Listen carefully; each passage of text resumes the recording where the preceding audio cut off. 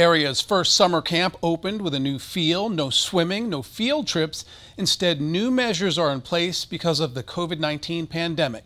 Tony Galley reports from Fitchburg on how that did not get in the way of fun.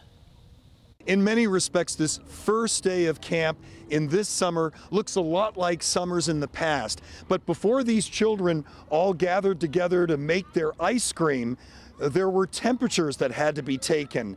Health histories reviewed with their parents. Their counselors also going through those same checks as precautions stand side by side with playfulness. This is day one of your work. Yep, this is my first work experience since the lockdown happened. And without kids having school, or at least virtual school, they aren't getting the social interaction with other kids. Every counselor has like a group of 12 kids that we have to stay with all summer.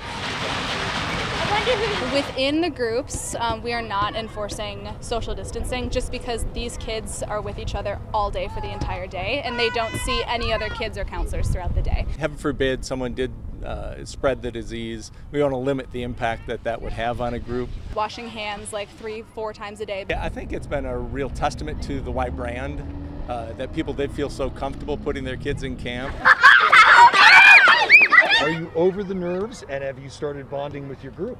Yeah, I think so. For camp to be successful, you do have to check all the boxes and not lose sight of the pandemic as the children go through their day. In Fitchburg, Tony Galley, 27 News. The YMCA camp and other camps set to open are working with city, county, and state health officials to ensure best practices to decrease chances of any coronavirus transmission.